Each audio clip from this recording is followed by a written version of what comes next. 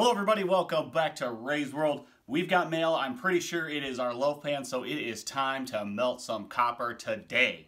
Now I've already done the video and you have seen it on Monday of me stripping all that copper. I am going to strip a little bit more and prep that for another copper melt, which I might include with this one. I might save it for another day, but this is going to be really awesome. I think the size of this pan also is going to help out. I had a couple of people who were concerned about sending me stuff because of the cost of shipping such a large amount of material, and it was going to be expensive to ship back a bar this size. Well, this new loaf pan is smaller than that. It's only a 20-ounce gold size, so it's going to be, you know, roughly this big. So it'll be much smaller, so if you do want to send me something, I'll melt it for you. Just PayPal me a donation, what you think it's worth to have it shipped back to you, or add a little something extra in there for me so I can help fund my custom Ray's World stamp.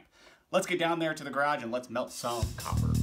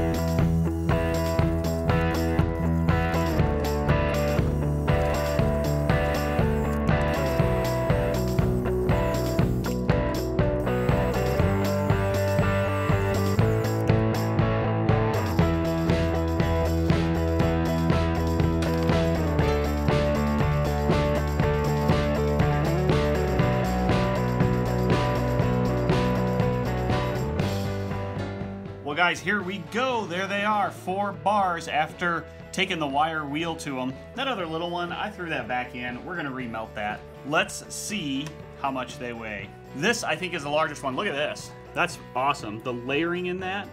I don't think my copper was hot enough and my pan was pretty cold, and so it kind of cooled as I was pouring it. That's okay, it gives it a lot of really cool character. 20.06 ounces.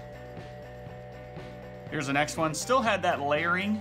It got better as I went on. 18.93 ounces. This one really doesn't have any of that layering visible. 18.86 ounces. Those two are really close. Here's the small one with what was left over. 16.10 ounces. So if my math is correct, that's almost 76 ounces. It's like 75.9 or something like that. Very, very awesome. I love it. I am gonna go melt some aluminum today. I probably won't film it. I'm just gonna melt some and pour a couple of these bars just to see how they turn out with aluminum. Let's get these put on the shelf. All right, we're gonna quickly run out of room here. Let's put the big one in the bag.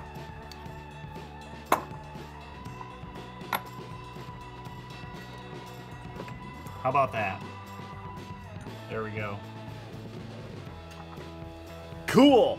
Thank you guys so much for watching. I really do appreciate you. If you want one this size, just send me something. Send me PayPal so I can ship it back to you. A little donation. Help me get that stamp. Take care, everybody. I will see you all real soon. Bye.